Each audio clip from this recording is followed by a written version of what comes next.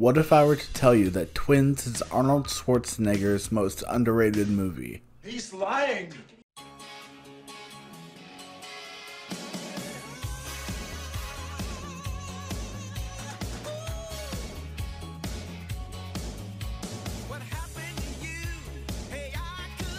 Well, that's exactly what I'm saying.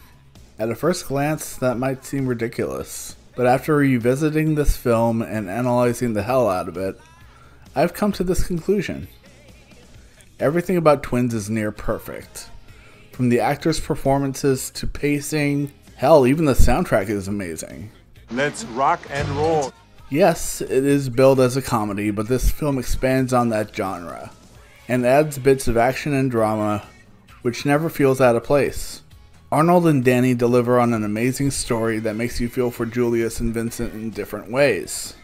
By the end of the flick, you have built a connection with all the characters, and the way this film is put together makes it one of my favorites. What are your thoughts on Twins? Let me know in the comments, and thanks for watching.